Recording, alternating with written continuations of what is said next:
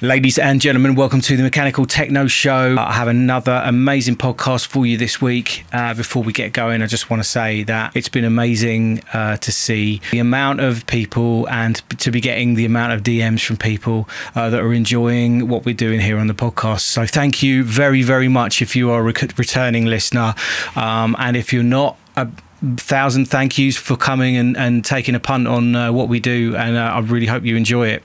If you're watching on YouTube, we would really appreciate a subscribe, follow, and also a like on the video, just so the algorithm knows what we're doing is a good thing, and it sends all the information out to people so that even more people can enjoy these interviews and get a lot more from what we're doing. So, without further ado, another amazing artist for you. In fact, this one is really special, and I mean, they're all special. They're all amazing artists in their own right, anyone that comes and joins me on the podcast. But this one is really, really special for me, because not only is he a true pioneer of the underground London scene, but he's also a very good friend of mine, somebody who has been there for me for a long time now, helping me to build my career and to understand the importance of things like networking and building relationships, which I keep banging on about, and I will always do so.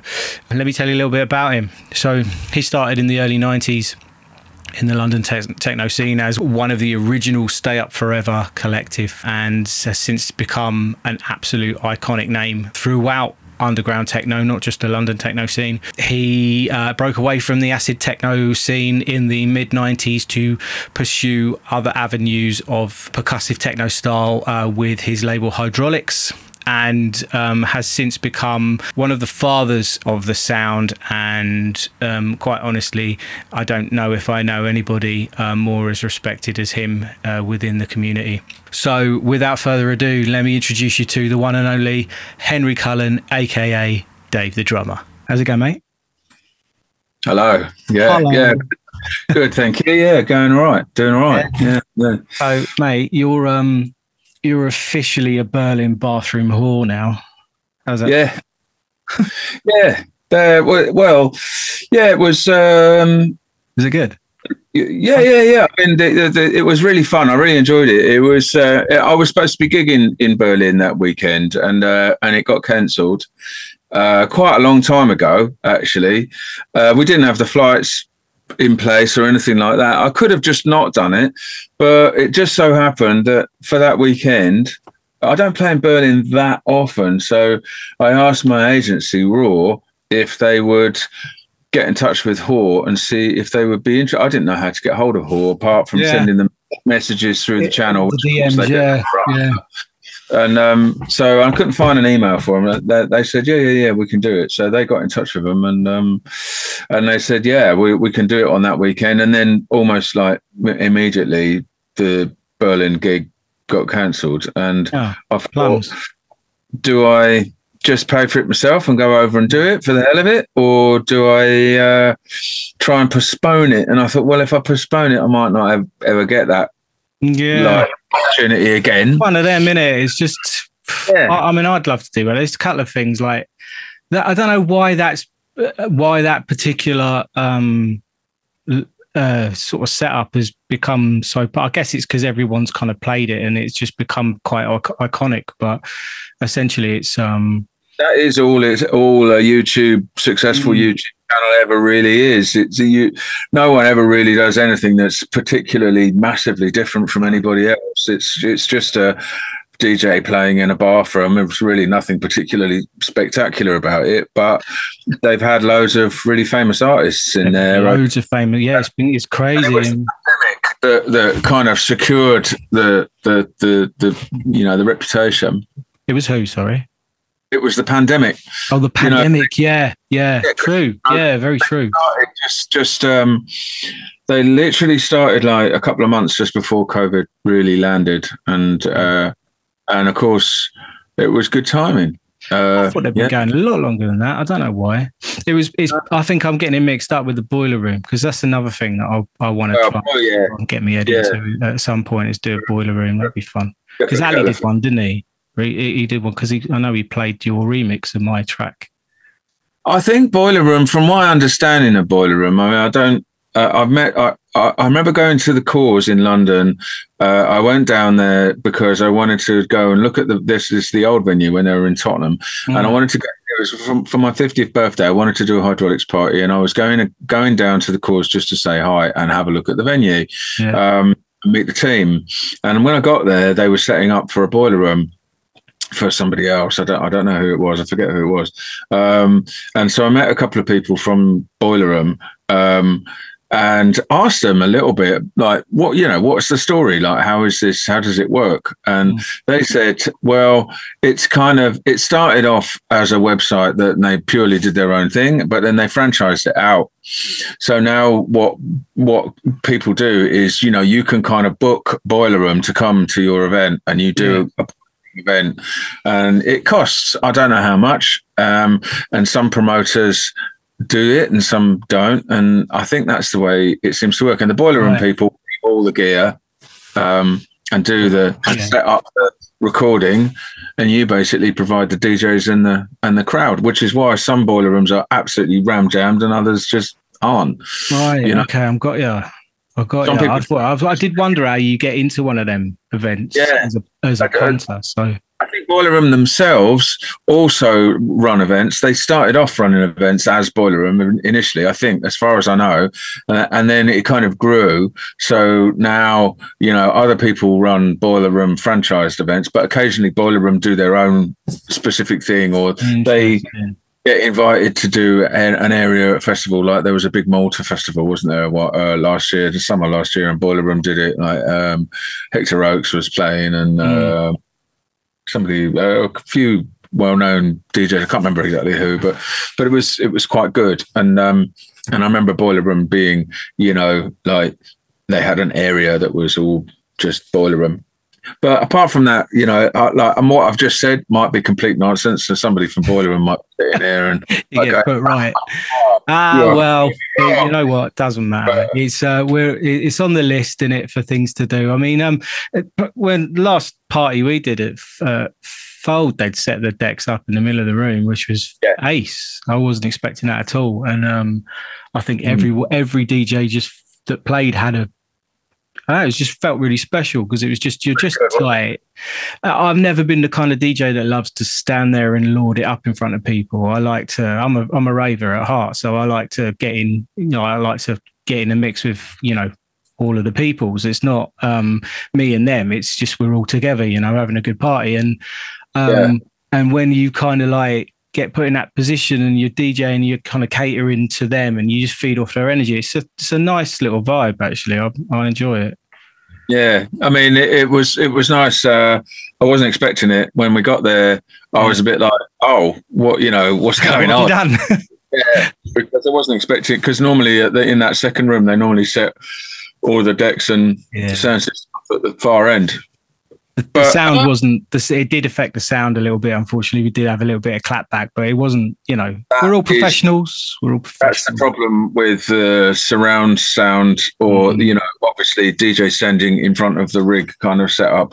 You can get there can be like a little delay between what's happening on the monitor and what's happening on the sound system, and that creates a little bit of a kind of slight flam kind of in the music. The DJ notices it much more than anybody else. 100%. Yeah, we always do, don't we? Everyone complains about it, but you really notice it when you're standing behind the deck, unless you just turn the monitors off completely and what we used to do years ago. I mean, I remember going to a club in Spain years ago and watching, I think it was Christian Varela, years ago, and in northern Spain. I used to play a lot in Vigo in North Spain. And, they had these big clubs, these big old kind of Spanish style nightclubs with, like big kind of like tiled floors and, real classic kind of places, the sort of places that you don't really see that. You don't really see that so often anymore. But back then that was what Spanish nightclubs all looked like. When venues actually had money to stay open. When venues were venues. Yeah, right. Venues were venues, yeah. Yeah, they had that. I remember going and watching. I'm sure it was Varela. It was either Varela or it was Malero. It was one of those two because they were both the big, and I'm big famous. It was a big place, and I remember the guys being really like, "Oh, we have to go." You know, he's like a legend already. This is fucking years ago. It's like the end of the '90s, and you know, so we got there, and I remember watching the DJ, whoever it was, like mixing vinyl in the middle of the room with all the sound system at one end, no monitors at all. I was just like, how the fuck are you doing that? You know, I mean. Yeah, there's professionals and then there's professionals, isn't there? Yeah, I know. On vinyl as well. Bloody hell, no sync button. Yeah, no way out. You just got to. The way to do it is, you know, your music is always going to be slightly ahead of whatever is coming out of the sound system. So it's going to be, isn't it? That is mad. Yeah. So you'll have an amount of time. That the way that we used to do it I mean, I've played a few gigs like that with terrible monitors or just no monitor at all. And the way we used to do it was, you know, you cue the track up in your headphones as you would do normally, and you chuck it in, put the fader up, hear the delay, and then and it was always forwards. You just have to jog it forwards always, but it was like fucking pray. How much do you have to jog it forwards by? Because the music will never be coming out earlier. It will always be out slightly later, so you will always be slightly early, if that makes any sense. So you will always have to push it forward to catch up. And I remember the other way round having. Do you remember Electroworks in Angel? Yeah, going, I think. Yeah. Do you remember they used to have that dirty great monitor on that was sat on the console and right next to the turn? Yeah. Upstairs. So whenever you're trying to mix anything, just be Jockey Needle City. Yeah, that was a fun feedback. I know there was some incredibly bad sound system setups back in the day. There really were. I mean, occasionally you go in and just go like, "Oh my god, what are they doing?" Yeah, but now we have the technology. Electroworks was particularly ear piercing. I remember funny old venue. Yeah, I quite had some good nights in there, but yeah, it was a funny old place. So let's start talking about the early days, man, because that's where it all began, isn't it? The SUF collective and all that. So how did you kind of like, because obviously it's you know, you all kind of, I mean, I had this conversation with Ant and got kind of a flavour for kind of, so you and Guy came in from the band, didn't you? And you kind of all kind of just met and just started putting on parties. Tell us about kind of how that got started. Well, so I think, without going into like too much detail about Back to the Planet, the band that I was in, I was the drummer in Back to the Planet. Guy was the keyboard player. You're a drummer. Yeah, I know. For anybody that was wondering. I was the drummer, and this was around about 1992. We did an album. We went on the road a lot. We played a lot of squatted venues. We did a lot of early style squats in the very early 90s, late 80s, when acid house was kind of breaking through and becoming a bit of a thing on the traveling scene, and DJs were becoming a thing, and live music was kind of being edged out by a really big, electronic music explosion. And Back to the Planet managed to keep it together pretty much all the way through that. But one of the things that was happening in parallel to that was there was a club night called Club Dog, which started life as a psychedelic club, mostly with live bands like things like Gong and Osric Tentacles and I remember Osric Back to the Planet and various different sort of well-known bands from the festival circuit, who were sort of obviously a lot of those bands were already beginning to combine electronic music influences with their sound anyway, like Back to the Planet, where we had a rave kind of edge to what we were doing anyway. And that was and Club Dog were slowly becoming more DJ and electronic music orientated, and then they turned into Megadog. And when they started doing Megadog events, the Liberator DJs were one of their crews of regular DJs, along with Caroline, Misbehavior Caroline, and DJ Evolution, who was also one of their kind of resident is the word I'm looking for, and a guy called Rob, or MC Teabag. He was the MC for the night, and he used to sing and strut about and dance and do all sorts of crazy stuff while people played. Some people liked it, some people didn't. Probably the teabagging that did that. Always like that with MCs, you know. People are like, some people hate them. I really love them. And what they were doing was they moved from their venue, that was the Sir George Robey in Finsbury Park, which was a really small little club, pub. And they moved from there, and they moved into like the Rocket on Holloway Road, which was a much, much bigger venue. And they started filling out the Rocket and doing things like, then they had a second room that had like Liberator DJs in. They used to get Paul from Orbital. He come and play regularly. Their own resident regular DJs. A guy called Monkey Pilot, I think, occasionally used to play. Michael Dog as well, who's one of the organisers. He used to play. There's two guys, Michael and Bob Dog, and they were both the kind of the two organisers for the whole thing.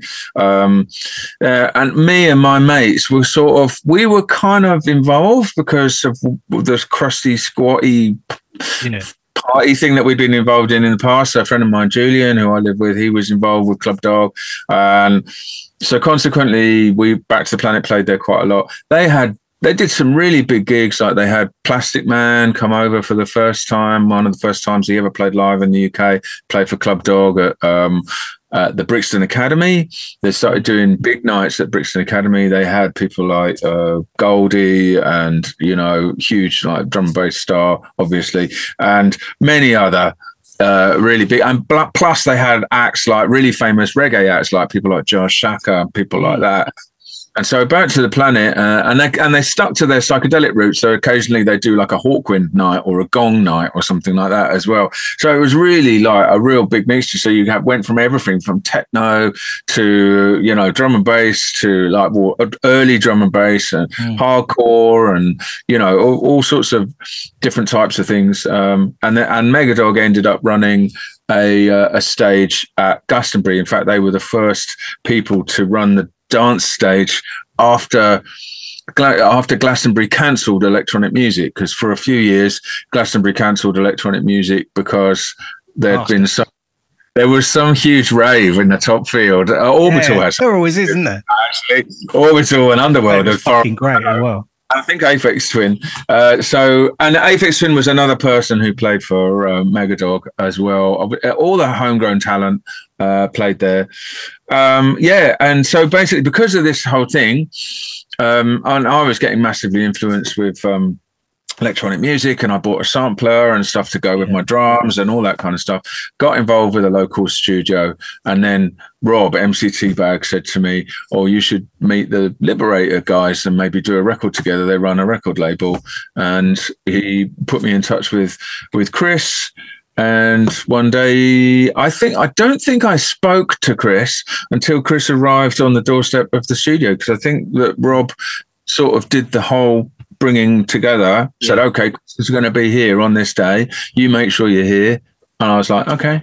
10 o'clock in the morning, I was there in the studio making cups of tea, getting ready. And then doorbell rang, and it was Chris. I was like, all right, mate, how you doing? And we got talking. We were like, that was fucking hell. Like, we've been in the same building a million times and we've never run into each other. I don't know how that's happened, but that's basically how it started, and nice. we sat in the studio and started playing around. And Chris was I wouldn't have really, count myself as a studio engineer at the time, but Chris was very, very knowledgeable about rave music at that time and and very very direct about what he wanted, really. And he was really like, I want to do it like, we need something that goes like this. And I can't remember if he brought in any reference records or anything like that. But basically, I was like, okay, I sort of knew what he meant because I was really into my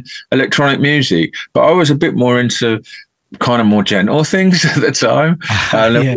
So is that where the acid thing came in then, or did you buy a 303 for its intended purpose of like giving you a bass line to drum along to, or did you? Well, I didn't buy it. You see, the thing was, smashed the window and nicked it.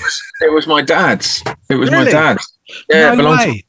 Have you still got the same one your dad had? Yeah, it's sitting right here. That one. Hey, that's special. My dad's old 303. It is, yeah. Mate, that is special. Basically, what happened was, there was another guy. The studio started off as a collective studio. It was actually, most of the equipment in there was actually owned by a guy called Johnny Deranged, and he was good friends with Rob Teabag and all of that. And that, I was part of the engineering team that was there. There was 4 of us that were engineering. So basically what happened was, I was getting into acid music. There was another engineer there called Max, who was massively into hardlaw, and he said it's the 303. That's the sound that's what makes that sound is the Roland 303. And I was like, oh right, okay. And then I don't know when the penny dropped, but I sort of just remembered my dad, once I found out what the Roland 303 actually looked like, which is like this little silver box that everybody knows now, but at the time it wasn't so obvious. Once I remember what it looked like, then I thought to myself, my dad's got one of those. I remember being when I was about, 14 years old, and him.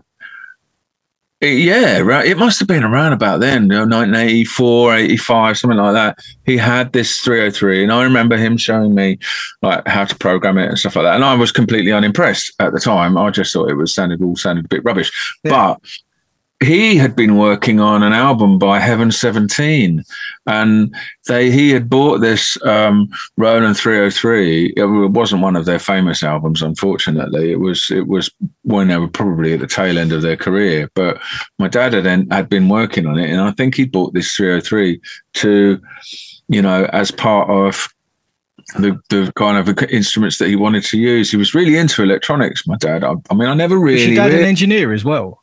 He's a musician. He was a musician. Right. He was a musician, and he worked on a lot of, West End musicals. In the end, that became his thing, was arranging and composing and conducting music for West End musicals. Epic. He worked with a lot of really, really famous people like Lloyd Webber and people like that over the years. So that's kind of what he went on to do. But at this point in time, because it's a long time back, he was kind of fingers in pies, doing various different jobs for various different people. And at one point he got into making pop music, or kind of producing pop music, and the 303 came along as part of that. So I rang him. This must have been around about 1993, and I rang him 1993, 1994. I called him and said, Dad, have you still got that old Roland 303? And he said, oh, what, the little silver thing? He said, oh yeah, I've got that somewhere. He said, it's on the shelf. Oh, fucking hell. And I think I jumped in my shitty old car and drove down there and picked it up that night. He lived down in him and my mum were separated, and he lived down in East Sussex, and I drove flew down there like the wind, and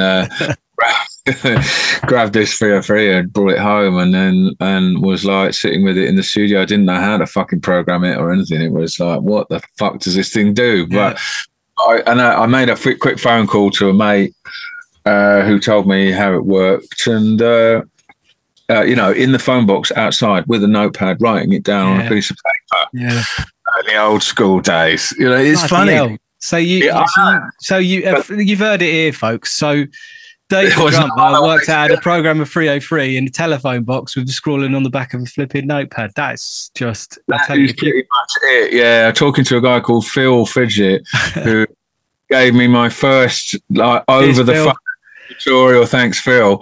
Yeah, he said, right, now, what you want to do? And yeah, he was mostly right. Most of what he said was right.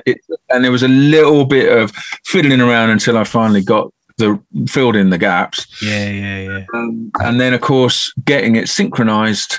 The 303s don't synchronize to regular MIDI. I needed to go to Kenton, which was all the way over in like West London. I had to drive all the way over there because there was no fucking internet mail order back then. So, if you wanted to buy something, you had to go to the shop to pick it up. Buy it, yeah. It was over the other side of London. Off you go, So I went all the way over to wherever it was and visited Kenton and picked up a Kenton Pro 2 to convert the MIDI into Sync 24 and brought it, plugged it in and pressed go on the computer and voila. Off it went. I was like, wow. Or whatever. Pattern you decided to make. It was brilliant. And then really, honestly, not long after that, Chris was in the studio and we did something together, probably Star Power or one of his. I was going to say, do you remember your first track that you did with him? The very, very first track. Yeah. The very, very first track I ever did with Chris was a track called Spectrum. It was on a record label called Bag, and it was played by what's his name? Who did the Outer Limits? Colin, I think it was Faber. I can't remember. It was Colin Dale and Colin Faber used to play on Kiss FM. Colin Faber used to do the Outer Limits. I think it was Colin Faber who played it on Dave Angel's birthday and dedicated it to Dave Angel. So, it's by Chris Liberator and D.A.V.E The Drummer, and he played it. And we were like, yeah. Yeah, it was fucking brilliant. Nice. But the Bag label was very, very small. We sold a few copies. Yeah, probably made a little money from it, but not a great deal. But it was really good experience. But there was lots more to come. There was lots more. Yeah. So early days, you found your engineering feet, and then by God, did you find your engineering feet? I mean, I was, do you know what I was going to do? I was going to be really clever, and I was going to tot up all of your tracks that you've engineered and see if you can guess how many there were. But I ended up losing count. I just couldn't find them all. Yeah, you've literally, like, when I was a kid, I remember looking on the vinyl, and every single vinyl I bought from Kinetic or wherever it was I bought it from had your name on it. Oh, right. Yeah. I did have a period where I was like, we were knocking out, 2 or 3 tracks. Did people just come to you and you just got a reputation for being a decent engineer, and they come to you and say, "Oh, there weren't many engineers, and there weren't very many studios either. I mean, people just didn't have the kit, they just didn't have the equipment. And I was very lucky. I was in this studio that, like I said, was owned by this guy, John Derange. One of the things that John had bought that just nobody else had, to my knowledge at that time, was this hard disk recording system called Soundscape, which is a very early kind of it was all in one box. It was a rack unit box. It just had 2 inputs and 4 outputs. And you could use the outputs either as 2 stereo pairs, or you could use them as 4 mono outputs. You could set it up within the box. It was very basic. I think we changed the hard disk in it a couple of times and bumped up the hard disk to something like, oh God, I can't remember. We put something in it like a gigabyte, right? And it was like, whoa. When the first gigabyte hard drives came around, and what kids, you don't know you're born. I tell you, I know. Honestly, the software for Soundscape was surprisingly tiny. I think the whole lot fitted on 1 or 2 megabyte floppy disks, and so you installed it on a PC. So we had 2 PCs. We had a black and white PC that was running Cubase, which was a crack. Sorry, Steinberg, and that was on floppy disks. I don't know how it was cracked, but they were whatever. It basically, so it worked. We didn't have an Atari, which was a shame because, to be honest, the early records, they suffer from having slightly wandering timing because the Ataris were much tighter. And PCs back then, we were using Windows 3.1, and it was sloppy. The timing was a bit sloppy. Whether that was because it was a crack or not, I don't know. But, I mean, it wasn't so bad to the point where everything sounded terrible. Things still sounded pretty good. But when you start to compare it with today's level of, you know, absolutely on the money. Yeah. So it meant that you couldn't do certain things, like you couldn't put one kick on top of another because they would just phase against each other. They'd just move. So you just learn very quickly. Yeah, you've learned very quickly that if you wanted to keep your bottom end nice and clear, it was very much like you'd have to work on the source sound. You know, you'd have to get the right kick, and you might have to resample that a few times and go through a few EQ settings and maybe add some compression and then sample it again and stuff like that until eventually you got what you wanted to get. And so EQ on the desk was really your friend. So that was the next thing after I got into John's studio, and he showed me how to use Soundscape. So we had 2 monitors, one for Soundscape, one for Cubase. Soundscape was linked with MIDI timecode. So, you know, it was just a pure straight up normal sync. You press go on Cubase and it would play back. So it was like using a tape machine, but a digital tape machine. And I got pretty good at using that. And we used to record all the 303s onto it. So all the adjustments and all the tweaks and all of that, we could record them and we could redo them. And that made a massive difference to the, to the arrangements, because you could do these really complex build-ups where things would just kind of, you know, weave around and, you know, weave in and out of each other until eventually it would all kind of, you know, you'd have a big boom kind of drop sort of moment, which was really difficult to do if you were, you know, a couple of guys in the studio, like standing over the mixing desk and sort of pressing mute buttons, and it was very difficult to do that over MIDI as well. It was much more complicated. So to record stuff in audio was a huge change, and so I started getting quite a lot of work from just people who just wanted to make music, because a lot of people just didn't have that kind of studio stuff at home. It just didn't exist. There was no laptops. There was no Ableton. There was none. Most people, if you wanted to buy a sampler, those samplers were about $2,000 at the time. They were fucking expensive. So I had an Akai S3200, which I got from my Back to the Planet days. And I had an Akai S1100 XL, which also came from the Back to the Planet days. And I brought those into the studio, and that really upgraded what they had in the studio before. Johnny had a few synths lying around, and some of them we even had to put them back together. Like there was a Monopoly that was literally in a plastic bag, just bits. And me and Marshall put that together, and we were absolutely shocked when we put the last final component in and plugged it in, and it works. Like, fucking hell, no way. I think John had bought this thing in pieces from a local junk shop, and whoever it was had taken it apart and just never bothered putting it back together. Put it back together, yeah. Yeah. So we put it back together, and it was like, it fucking works. No way. So you still got all that old kit then, or is it? I've got bits and pieces, not much of it. I've got to be in the days before planned obsolescence, when I had things to break. I had a bit of a period of time a few years ago where I really hit hard times financially. I wasn't getting the gigs that I had, and the market for digital music had come along. It decimated vinyl, and to be honest, I ran out of cash. I sold a few bits. There was a really I was talking to Ant about that actually. That was a hairy old time, that transition. Yeah, it was. I did a little bit before the digital transition, but nothing like you lot. But it was we lost a fortune. Going from being paid for the music that you produced to not at all. And it's you know, I never really. I mean, if I had my 54-year-old head on back then, I would have been sitting there with some kind of.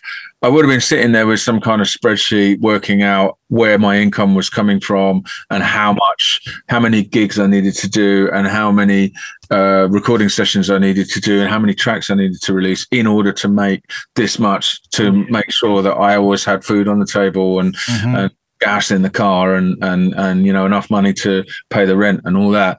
But I sort of did do that, but I wasn't very organized. To be honest, I was too busy running around like a headless chicken a lot of the time, just doing gigs, coming back, writing some tracks, rushing off doing more gigs. It was very much like that. I see a lot of youngsters doing a very similar thing these days. And I'm like, you guys are so lucky that you've got, digital, you've got your phones and you've got the internet, and it's so much easier to keep track of what you're doing. But back then it was much tougher. And of course I just didn't bother a lot of the time. And, I just kind of rolled with it. And then, I probably just didn't really realize how important that income from record labels actually was until it just wasn't there. And then suddenly it was like, oh, fuck, I've got no money in my bank account. What's going on? And, really big distribution companies just went down overnight. Prime disappeared, Intergroove disappeared eventually. But the real big one for us was Infectious Distribution, which was run by mates of ours. Essentially what happened was the chain broke down. It starts with the record stores. The record stores were still buying stock, but no one was going into the record stores to buy the stock. But they were still ordering stock from the distributors, who were still ordering it from the manufacturers. So that created an enormous debt, which was owed by the record labels, who were still supplying the distributors, saying, if the distributors were asking for more music, the record labels would put in orders to have it manufactured and get it pressed. And of course, eventually, all that happened was we ended up with tons and tons of records that couldn't be sold, record stores that had gone out of business and just disappeared with all the money, and distribution companies who sat in the middle of it just going, and basically just fell apart from there, and they went bust. And of course, when the creditors move in, what do? All that stock and all that stuff, it's just worthless. It was worthless. You couldn't get rid of it. There was no one to sell it to. No one wanted it. Everyone was buying digital downloads or CDs. CDs had already been in the market. Yeah, but they weren't the disruptor, though, were they? That's the thing. They weren't. They worked alongside the vinyl, which was kind of helpful. Yeah, it was downloads that really, really put the nail in the coffin and hammered it shut, because the CDs and digital music had been around for a while. But the thing is with CDs was that, they never really took the place of vinyl. But when the download thing happened, I think people couldn't really resist it. And the internet really exploded. And the problem with the downloads is that it offered a multi-angled fuck you as well, because it wasn't just we're going to put everyone out of business, but then it was like, okay, oh, by the way, artists, now your music that you work on is going to be devalued as well, because you don't it's like, if you were now Apple are taking 40 pence out of every quid. The devaluation of music from a monetary value, as well as how people kind of, because the landscape's changed. People they look at the way that the digital realm kind of operates, and they don't have the same respect for the music, and that's a massive fuck you as well. There were so many arguments on forums and early versions of social media about the concept of digital music, and people saying, well, I think music should be free anyway, and stuff like that. And just right, go and write it then. I think that whole school of thought has been quite completely debased now, but back then it was back and forth over a court. It was quite a big thing back then. People were like, free music, music should be free, we should be allowed to express ourselves. And then there's all these artists like me sitting there going, like, looking at their studio thinking, well, I'm gonna have to sell any money. I haven't got any money, I'm gonna have to sell my stuff. So not free music, fucking hell, what are you doing? So it killed. Well, it kept a lot of the we kept with the whole vinyl scene collapse, obviously, and I ended up just surviving on just gigs, and that wasn't anywhere near the level that the gigs No, are at. not like today when, you know, if you have got a career as a DJ, you can make a decent living, I think. It's the only way to make a living, really. Yeah. I mean, I think if you are lucky enough to manage to cover both bases and you get like a lot of streams and a lot of gig, you know, like high profile gigs, but really it's always been the same. It's like a pyramid. Ask yourself how many people really inhabit that very top bit of the triangle. Not many, not many. And then there's everybody else underneath. And really, yeah, okay, yeah, you can look at Charlotte DeWitt or Carl Cox or Amelie Lenz or whatever, but really, how many people, if you start counting them, you might be talking about a few hundred. You've only got to look at thousands of other people who are giving it a shot. You know, so yeah, the chances of getting to that level are extremely small.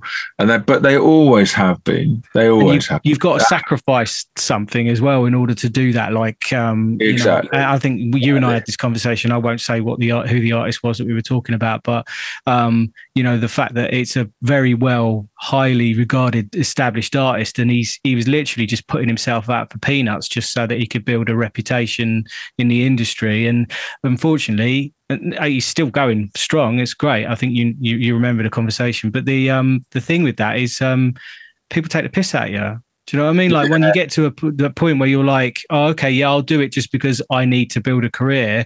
All the money grabbers are rubbing their hands together. Oh, we'll fucking fleece this guy. So.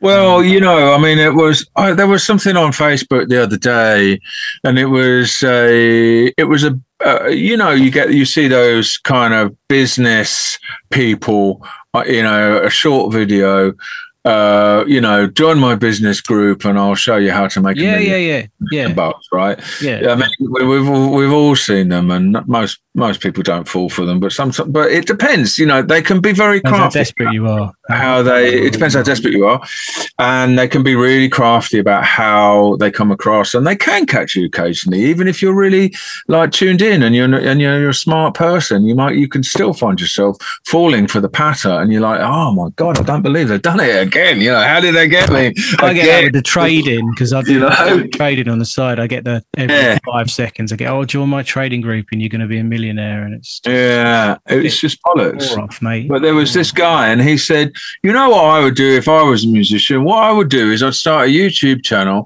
and I'd start off just covering I saw that one, yeah. Yeah, did you see it? Covering songs that are in the top 10, and I'd make covers, and for every 10 covers that I do, I'd add one of my own. And he basically built this whole kind of funnel idea of like, I will basically cover other people's music in order to make my YouTube channel more successful. And once I reach 1 million subscribers, that every time I release one of my own songs, it will get 1 million plays, and that will be $100,000 in the bank.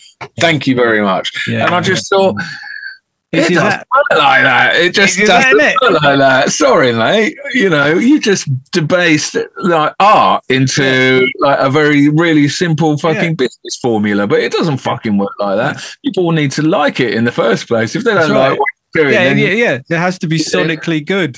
Yeah, I mean, then you know, you could do that as long as you fucking want, and no one's going to be interested by it at all, and you won't make a penny. You know, it's fucking stupid. But that's what youngsters are growing up with these days. They're growing up with this. Well, I was going to say to you, my business attitude, and I think there, to a certain extent, there's if you're a musician now, you do have to think business. You do, maybe not as cynically as that guy, but you do have to think business. You know, like, what am I going to do? How am I going to promote this? How am I going to make this different? How am I going to, you know, how am I going to get this? Is it possible to get this to pay itself back, pay back the hours of work and effort and all the rest of it? The problem is there are people out there that are doing these things that probably aren't realistic. Like I was about to tell you, my kids are, but they're big on YouTube. That's all they do is watch YouTube. And my middle daughter, she watches this girl called SS Sniper Wolf, and she's like a gamer.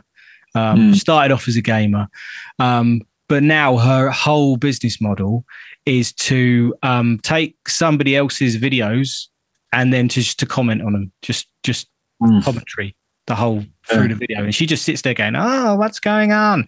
And this is her business model, and people, they go nuts for it, and they sit there watching these things on repeat. And I said to him, "You know, you're making her rich, don't you? By doing what you're doing. There's no talent in that whatsoever. She's not offering you any kind of education. She's not offering you any understanding of like the wider world. She's just commenting on somebody else's video. So you've got people making millions doing that. So there is a danger that everyone goes, oh, look how easy that is. I can do that. And I think the same can be said for music, like techno, not so much. Well, maybe, but I think all styles are, I'll give that a go. Do you know what I mean? And it's like, and then they quite quickly realise that it's a bit more to it than just putting some samples together and mixing it. It is. I mean, what's even more infuriating is that when people do it cynically, they actually can be quite good at it as well. Yeah. And then you just think, oh my God. But I guess the thing is that I suppose for me these days, the more artists that I talk to, I've talked to a lot of younger artists recently, like this weekend just gone actually in Glazart in France. I was chatting to an artist called, her name's Anna, but she's got... no, Anna. Well, she was at the last... No, it's not Anna, the artist. Oh, that's not Annie. Yeah. No. Okay. No, different person. Right. I can't remember her artist name. Oh, right. Gotcha. It was the last gig I played in Glazart. Anyway, she's younger than me. The guys that were running the gig are a lot younger. They were like 19, sitting at dinner with a table of like 19-year-old lads. I'm going to tell you a story about being 19 in a minute, but yeah, go on. I mean, it was very interesting getting their perspective on how to be a DJ and how to get somewhere in the music scene these days, and what these young guys and young girls are facing in terms of, a very difficult market to work in. And it's just very interesting because they look at it, the whole world, they look at the world of DJing as being in a very different way to the way that we looked at it when we were young. Because it wasn't it wasn't kind of built then, it didn't have a stable, it wasn't, people didn't look at it as being some kind of career path. It was, frankly, if you chose to be a DJ, you were a bit of a fucking idiot, really, back then. And you were taking a massive chance. And a lot of the time you'd have to put up with the whole kind of go and get a real job kind of jibes from anybody who wasn't involved in the music industry. Whereas these days, I think it's still a bit like that. But there's a lot more business sense. The kids have a lot more business sense than maybe we did when we were starting out. We started out much more, artistic. It was for the creativity and for the love of it. Creative, a creative outgoing, and then and I'm not saying that the youngsters don't have that. Of course they do. They massively do. But I think they're also very aware of the internet generation. That's the thing. In order to stay, the internet generation. In order to stay in the game and to get somewhere in the game, you also have to, look at the business and work your way through it. But I think one of the only way that you can really do that successfully is which sounds a bit weird, is to kind of not take too much notice of what other people are doing and just get on with your own thing. And try not to. I meet a lot of people who say, so and so is doing this, and how do I get on this lineup, and how do I get with it? But I think most of the time, really, what the artists that I admire the most are always the ones that just seem to just forge their own path. They just do their own thing, regardless of how fucking popular it is. And if they get a good gig, like if Awakenings rings you up tomorrow and says, "Will you come and play?" You're like, "Yeah." And if they don't ring you up, it doesn't matter. It's just like, whatever. I'm just going to carry on doing my thing anyway, because at some point, maybe it might hit the right thing and it might get popular and it might not, but at least I'll have enjoyed doing it. What, you know, I won't have done something really cynical and boring and, you know, sold my soul just to try and get popular. I mean, you could argue that maybe the selling your soul route is the only route to take these days, but I don't agree. I don't know. I don't think it is personally. No. You know, every podcast I've had so far, everybody's agreed, and I'm sure you're going to agree. The number one thing for me about being relevant in this music industry, in this underground scene especially, is how you connect with people, how you communicate with people. Yeah. You know, I'll pick the phone up and we'll chat on the phone. Yeah, and that's not because very important. It's not because you know, I have joked about it. I'm an old fart and I don't do the internet, but it's just I like to talk to people. I just like to stay human. I like to keep that human element. And it's I think there is a danger of losing that somewhere along the line. But True. I want to tell you a story now about when I was 19, and I can't remember the club. But it was the first time I went out. Like, me and my mates decided we were going to go out and we were going to go to a rave. We didn't really know what a rave was, but my mates, I think it was my mate. My mates said, "Oh, I've found this flyer for this thing called Trance Central. Do you want to go?" Right. And I was like, "Yeah, let's go." So we got on the tube. Off we went. I think it might have been Dalston, because I remember it being quite a journey because we came over from West London, and then we got in and you hear the kind of like the throbbing kind of sound, and it's like that first thing. It's like, ooh, and then you get the nerves, like, ooh, is it dangerous in there? Oh, what's going on?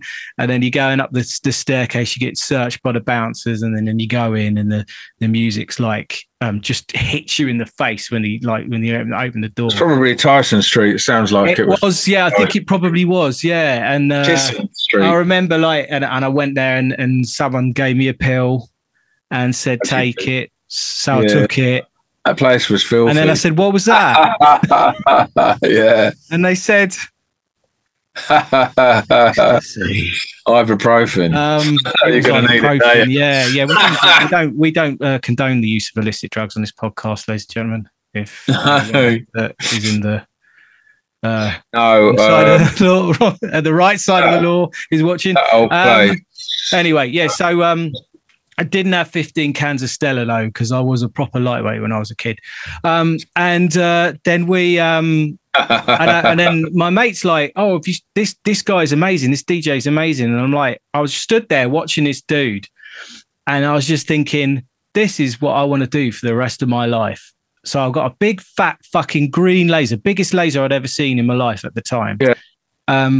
Just smoke-filled room, big warehouse, and you were stood DJing away, having a lovely time. And so you essentially were the first person to introduce me into the world of... Oh, it was me. It was you. Oh, really? Oh, playing at Tyson Street. Wow. It must have been Tyson Street. I got I'm not sure it would have been, actually, because I don't think I ever played it wasn't Tyson Street then, because it was definitely you. It might have been Cloud 9 in Vauxhall. You know what? Yes, because it was south. Opposite the MI5 building. You might be right now. Yeah, it might have been that one. Either way, I played the main room in that one, but I didn't play the main room at Tyson Street. At least I don't think I did. I don't think. Are you sure? Because I'm pretty sure I saw you. I'm not sure. If I'm honest, that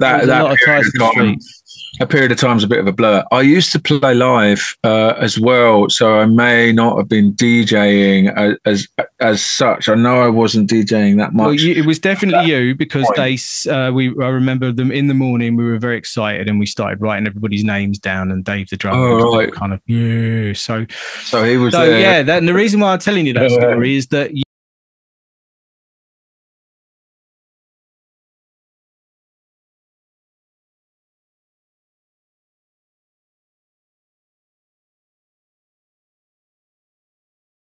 Fault. So with that in mind, have you got, I mean, it's a bit hard being a pioneer and all that, but is there a particular memory from your past where you just like it defined you? Like, it doesn't have to be techno. Like anything, like oh yeah, you know what? This is what I'm gonna do with my life, and I don't care if it turns out bad. I'm just gonna follow it. Well, I think yeah, there were a few little moments really that kind of culminated into me sort of getting on this path and sticking to it, for better or for worse. It was a lot of like, you know, symbiosis at that time. A lot of things just kind of came together all at once. The studio, the Liberator DJ guy, you know, thing, like I said, you know, like meeting Chris for the first time and all that, Stay Up Forever. But also just getting thrown into the whole world of electronic music, you know, by various different people, and going out with my mate Marshall, going out to Lost and seeing Richie Hawtin and Jeff Mills for the first time at Lost in London. That was a really big night. Definitely a very, very influential night on me. It really made me, you know, take notice.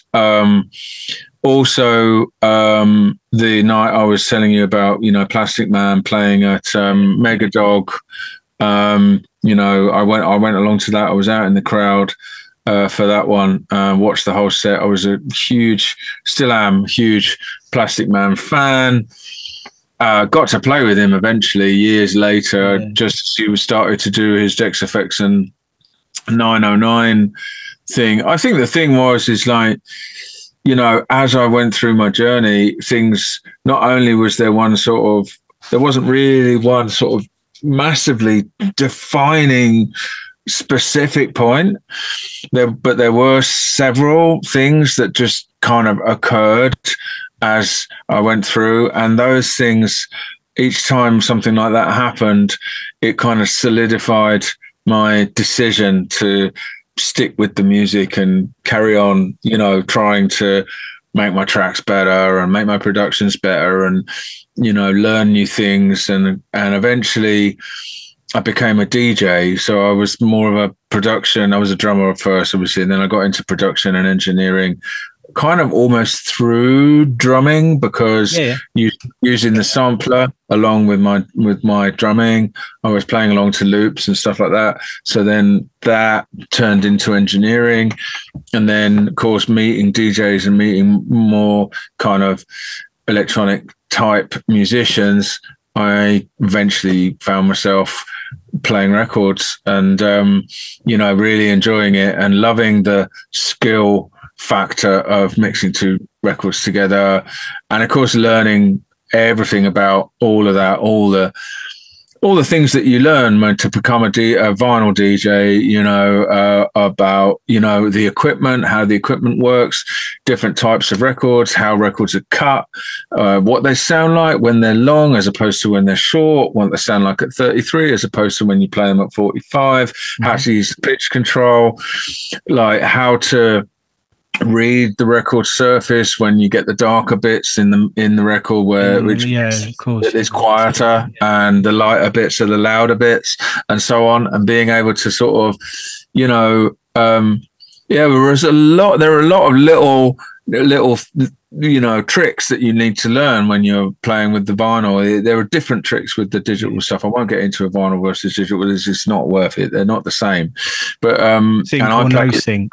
I play digital now, and you know, there are lots of tricks to learn. Like if you're going to use sync, which I do sometimes, then if you're going to use sync, then you need to know how that works, because it doesn't do it for you. There's that whole misconception. Everybody, listen to the man. It doesn't do it for you. You press the sync button and it does everything for you. Well, yeah, but not really. If you don't have your tracks sitting nicely on a beat grid, they won't sync properly at all. And the thing is, at least with records, you were completely in control. Yeah. With machines, actually, the machines are in control. Yeah. So you have to sort of suss out how the machines work. Well, you're in control, providing that the needle likes you. If the needle doesn't like you, then you're fucked. Well, then the other side of of DJing with vinyl was the problems of just sound, you know, Yeah, needle skipping, dusty records,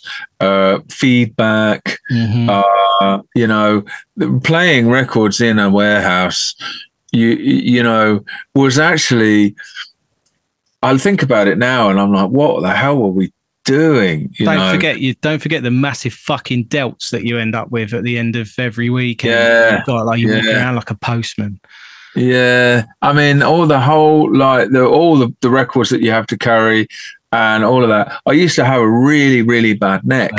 Me too. I still got it as a result of it. From this. Yeah. And you know, carrying the bag. Like I'm carrying the bag. If you watch my the thing I did on Whore, you'll see that because I didn't use sync on Whore. I said to myself, all right, I'm not going to use any sync on Whore because I was just going to ask you, did they was there requirements? Did they give you requirements like you're not allowed to use sync and because it looks bad on the camera or whatever? No one has ever called me out for using sync. I've got a theory on that. I'll let you finish, and then I've got a theory. I've had gigs where I've quite happily mixed without it because the sound system sounded great and there wasn't any delay and it was really easy and I was like, brilliant, and I can mix and I'm more than happy. But I've had other gigs where I've been like, oh, this is just such a fucking pain. I'm having to like, you know, when you've got a bad monitor, there's a nasty delay, there's a sound system at the far end of the room that's slapping back to you and all that, and you just think, you know what, sync button, boom, fuck it. You know, honestly, sometimes I get a bit like despondent about it because the process of mixing sometimes is improved by not using sync because definitely you think a bit more about how those tracks fit together because you're actually actively fitting them together by adjusting the pitch. And I think that even though you've got BPM counters and all the rest of it, there's still a little bit of adjustment required. And that's quite a nice thing to do. And it's quite a nice thing to hear as long as it's not too far out. But if it's a little, you know, but you have the choice. That's the thing. That's You've nice. got the choice. It's your choice. It's nobody else's choice. Exactly. And I find I've got big problems with the purists. Let's say, I mean, you got purists like Chris who are like, he's a purist for the right reasons. Like he just does what he does. He does what he does. But then you've got purists who are like, you know, half my age, telling me why are you using a sync button? You know, only mix on vinyl, bro. And it's like, mate, I've been in clubs, in warehouses, and I've cut my chops on 1210s. I know how to mix on 1210s. I've done everything I could possibly do to get myself into a position where I feel I'm a fairly good authority on how to beat match and blend vinyl, and I feel like I've earned the right to say if I want to make my life easier and use a sync button. Bear in mind also I can't see out my left eye at the minute. I haven't been able to last year. So every gig I've done recently has been on the colours of the names of the tracks. If the track's green, I know I've played it. If it's white, I know I haven't. I have to put them in a list. And the sync button stops me from having to squint at the, you know, and see what's going on. I don't have to justify myself to anyone because I've already done it. And if you are, and I have been to gigs where there's a kid playing on I won't mention who it was, but there was a kid playing on a controller, and the controller went down or something happened, and he couldn't get up on. And I said, just use the 200, the 200s. There were 200s. They didn't have the sync on them, and he was almost in tears. And turns out he didn't know how to mix. He hadn't got to that stage. And it's like, listen, that's all fine. You have the ability to be able to learn all that stuff, but you can't. You have to let it's all about individuality, and it's all about, if I want to make my life easier by using the sync button, I'm going to do it. And I don't care if you think I'm a sellout or whatever. No, absolutely. You know, so I mean, I saw Cuba talking about sync buttons and saying, just bloody use it. If you need to use it, use it. I think that, I mean, the argument can go on and on and on and on forever. There's some people are going to agree, some people are just not going to agree. It's just the way that it is. It's always been the same all my life. That's what the internet's for, isn't it? Arguing. Yeah, arguing and looking at cats. Even before the internet, you know, people were arguing about purist arguments about whether you should use the 909 kick drum or whether you should use the 808 or whether you should use this or whether you should use that. It's just like, it hasn't stopped. It's just that the subject matter. It does it enrich your life by making somebody's life difficult over and over. The way I see it is, as far as sync button is concerned, is it's halfway between a live set, which is pre-programmed, preset, and no one gives the people that play live a hard time, but yet they show up with just a laptop and everything is pre-synced. Well, I mean, old Johnny Connor and Andy Kramer they posted. I don't know if you saw this the other week. They posted up a picture of the DJ that they'd gone on afterwards, playing a full set over in Japan. I don't think we can avoid it. I just think people are addicted to the attention. They're addicted to I just want to be on stage and get that feeling like everybody loves me. And that's fine. If that's the way it's got to be for you, then, and that's why you're in this game, then, have at it, man. I don't care. But to be honest, that seems to be what makes the most successful DJs these days are people who just really, really want to be on stage and want to show off and want people to love them. Whereas most other DJs, the reason why they're up there is because they really want to play their music and they want to express themselves. But I like playing my music.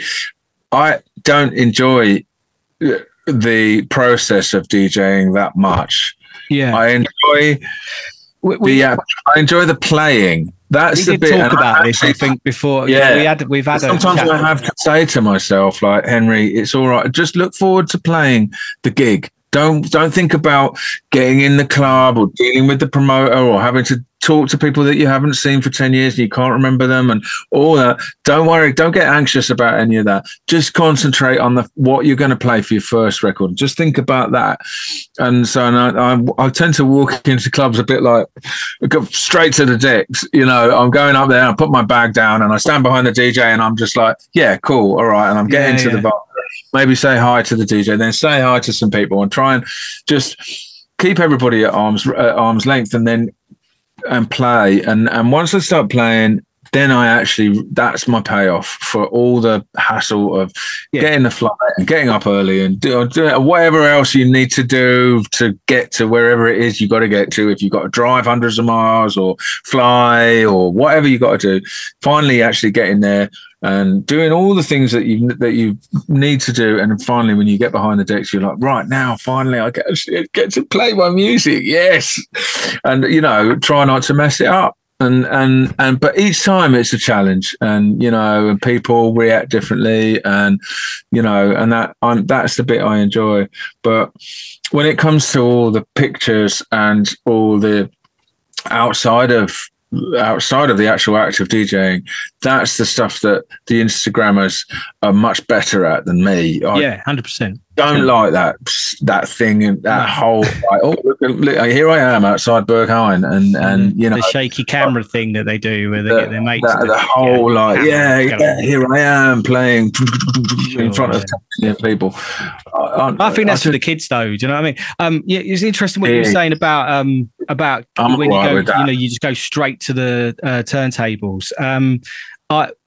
It's for me, I don't know if it's the same for you, but like if I get a booking where I don't know anyone personally, then I'm straight to the turntables and I'm all business.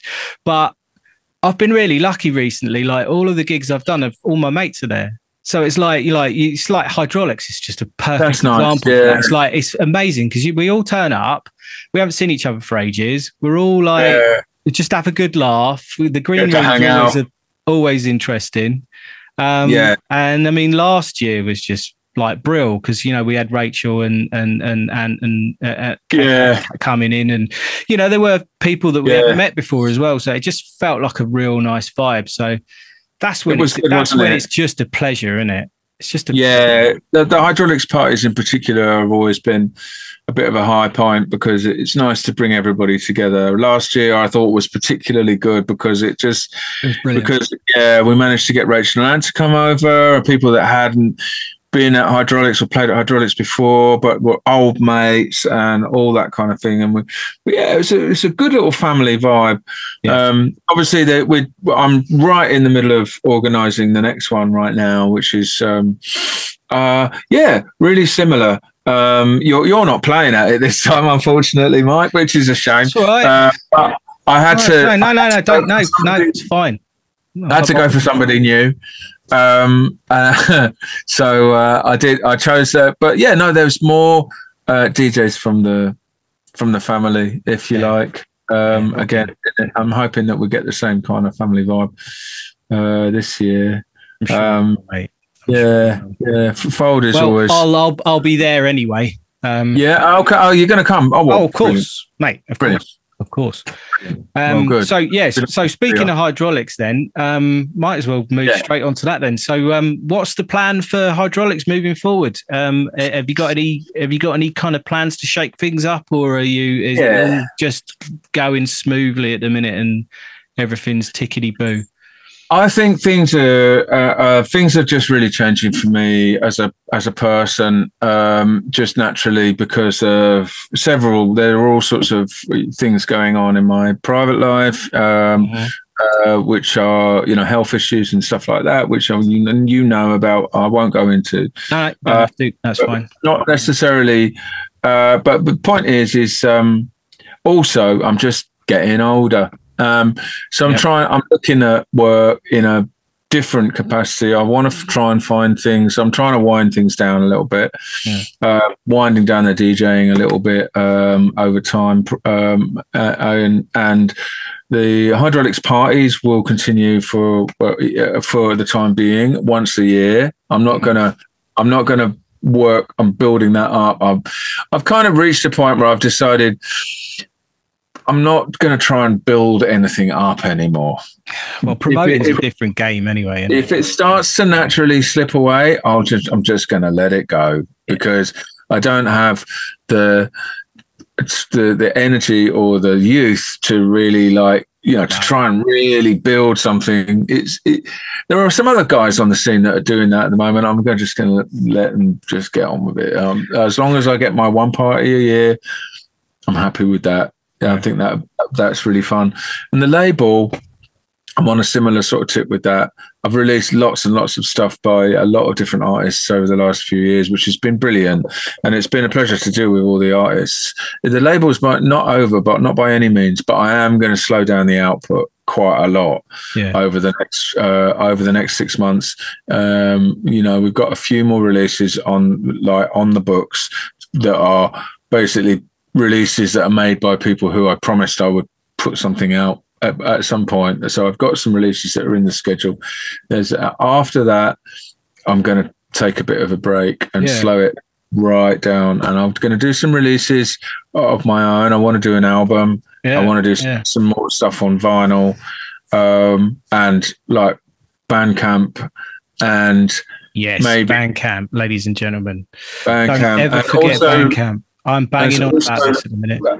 Yeah, and 909 London. Actually, I'm working on 909 London, which is actually coming together. That's going to be quite a nice little download store once it's ready. It's very, very close. Keep me in the loop with that one, then, mate. Because I'm in with the development and the concept and all of that. I've been working on it for a good couple of years now. Actually, it's probably more like 4 years. It's been sort of ongoing.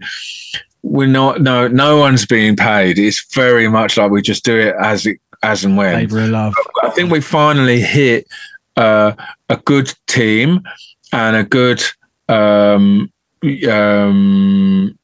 technology kind of base for the shop, because what we were using before probably wasn't going to work all that well. So the guy who's developing it, Neil, has moved on to using some much better technology.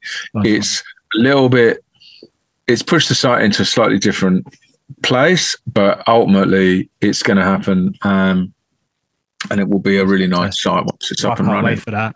Yeah, it's really good. It's going to be a nice little kind of like acid techno hub we want to keep it underground. We want to keep the music that's on there underground.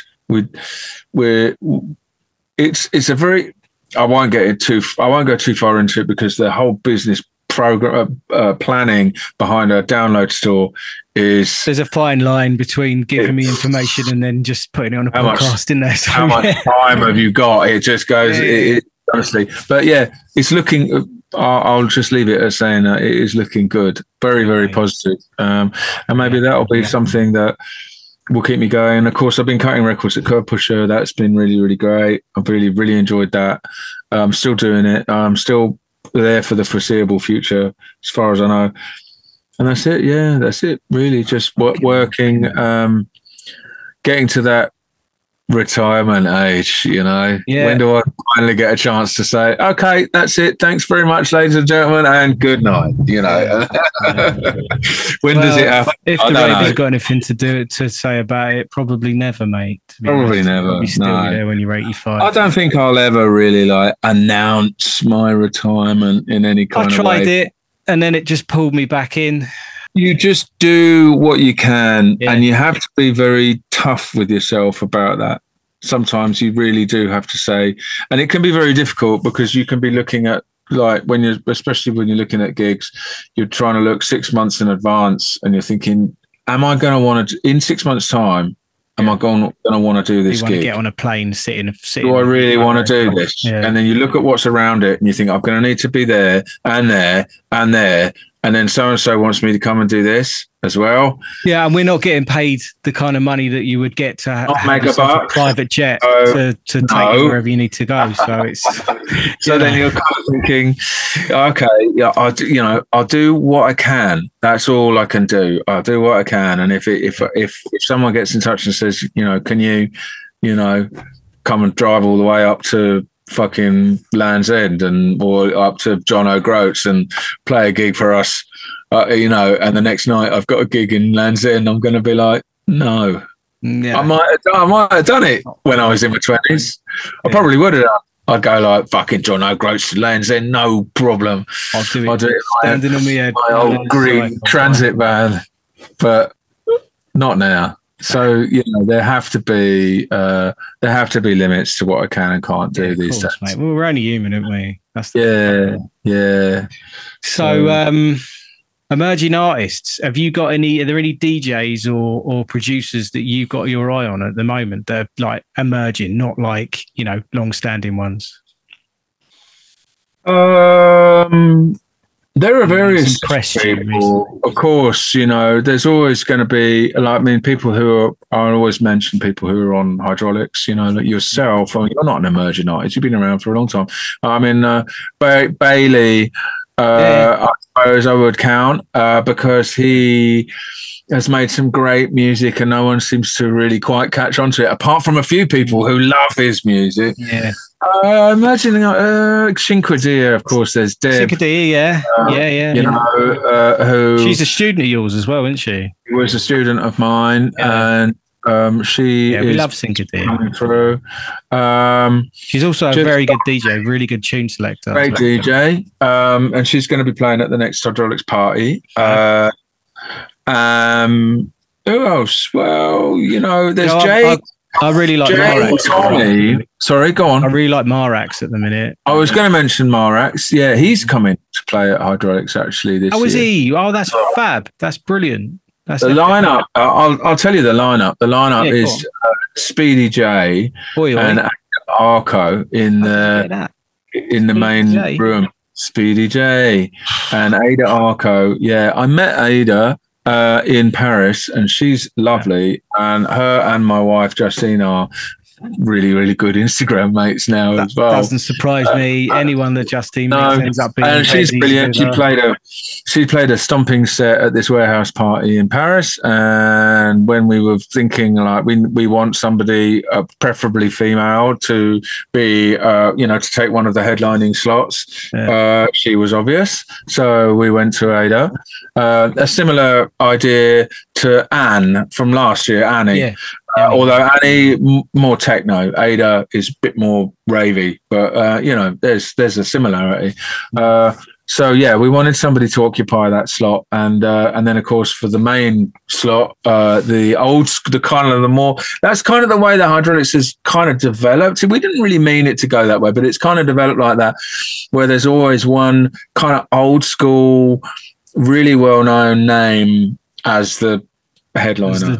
Last year it was Slam. The year before that we had Perk, and and we've had CJ Bolland and people like that. Yeah. But you know what's really interesting about the hydraulics parties is it's all the peripheral acts. As well.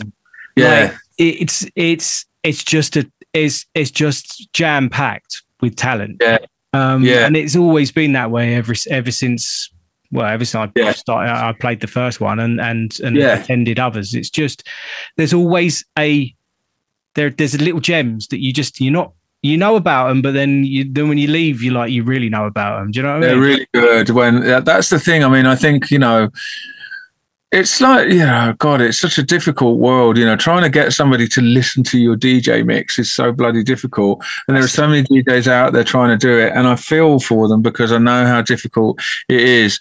But when you go into a room and you watch a DJ actually play and you realize, wow, this guy or girl or whoever is really good. Fucking hell, they're actually really, really on it. And they're reading the crowd and they're playing good music and they're mixing it well and they're doing something inventive with what they're, with how they're mixing. They're not just pressing play and pushing the faders up. They're actually doing something really interesting with the process.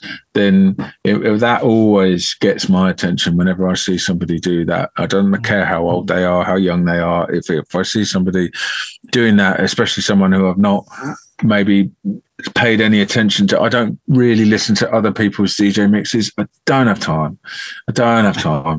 So I've had a few people sending me things, sending me demos and stuff like that, and saying, I've had a couple of people asking me to play the hydraulics party this year, and I'm like, I don't really do it like that. I pick the people that I've seen with my own eyes. Because it's your birthday as well, so this is it's a bit different, isn't it? It's not like you're not just putting a schedule together. You're planning an actual birthday party. Yeah, it's not a club promoter type thing. If you know, that's why I love it.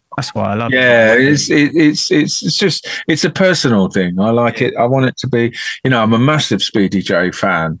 So his Loud Boxer series and his album Ginger years ago, and there were and the Public Energy album that he did, and stuff that he put out on Warp and all that. I'm not expecting him to play all of that, but all the stuff that he's done with Store recently and all the sort of live set stuff that he's done with Surgeon and Lady Starlight and so on and the things that he's been doing at the Paradiso during ADE and all of that have been pretty fucking awesome. So I must admit, he was somebody that I thought, we just got to get him along, man. Just because he's fucking Speedy J. Yeah, absolutely. Man. He's done so much for techno. Full of others that got to get him down, So it was like that with Slam as well, same thing. They're so important to the scene. A lot of I don't want to really say it, but a lot of the youngsters, really, in a lot of ways, you wouldn't be here if it wasn't for Speedy J. That's right. It's as simple as that. I wouldn't be here if it wasn't for somebody like Speedy J. Wow. So, we had to get him along.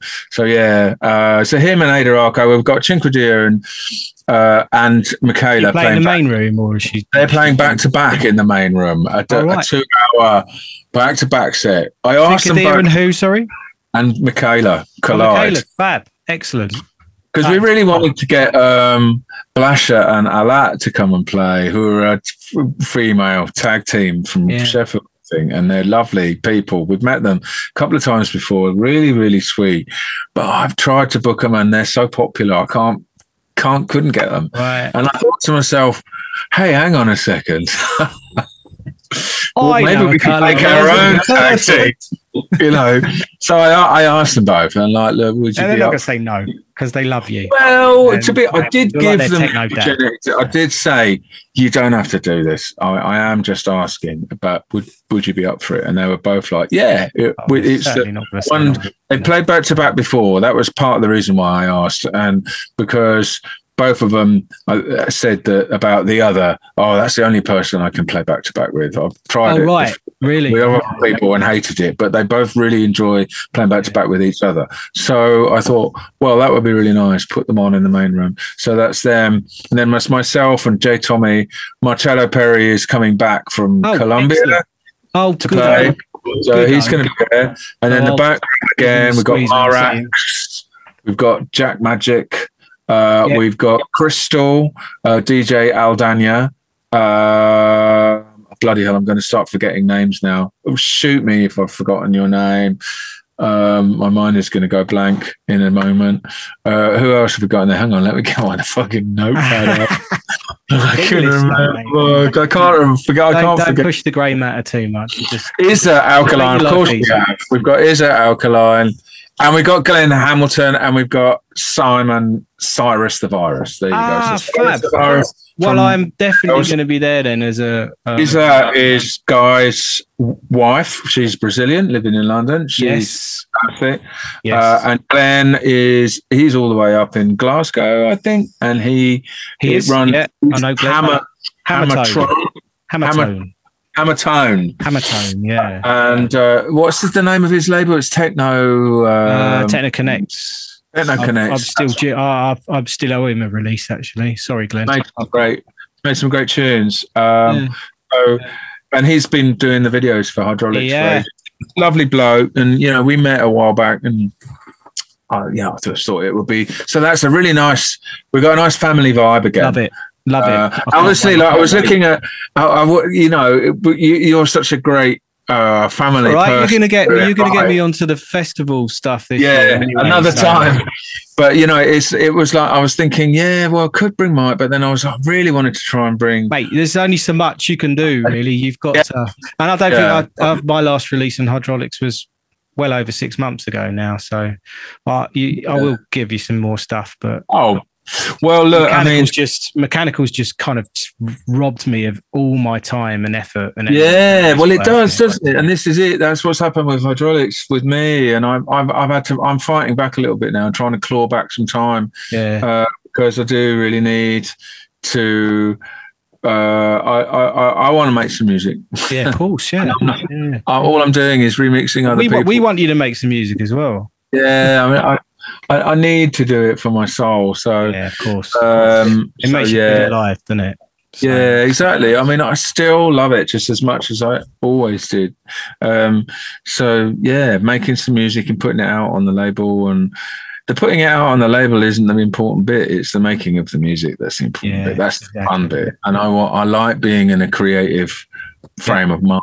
And the only time I can do that is when I manage to clear some of the admin off the desk. That's right. Yeah. You know, and then get yourself a label manager, mate. That's what you need. I thought about that. I thought about that. With them. You've got to make sure you've got someone that you do it because working with. I didn't want another. I just didn't want another person in the team at that point. Tough. Yeah, because then you got to relinquish responsibility and allow them to kind of do things, and that can sometimes be hard. I think we're going to run out of time. So much time bossing them about. Yeah. Better off doing it myself. Yeah, exactly. Yeah, it's just never done to your standard. We're going to run out of time. So I'm going to use this to sign off and say thank you very much, mate, for joining me. Lovely to see you, Mike. I hope you've enjoyed it, and I've had a blast talking about all sorts of stuff. It's just we always end up. I forgot to ask you about your cars and stuff. I was going to ask you about your cars and how that's going, but I can do that off. It goes. The life just goes on, doesn't it, mate? It does. It does. Yeah. Look, you know, great. Thanks for inviting me, and mate. Thank you for coming, and we love you. We love Dave the Drummer. We always will, and I hope you've enjoyed this podcast, ladies and gentlemen. Thank you very much. See you, Mike. Take care of yourself.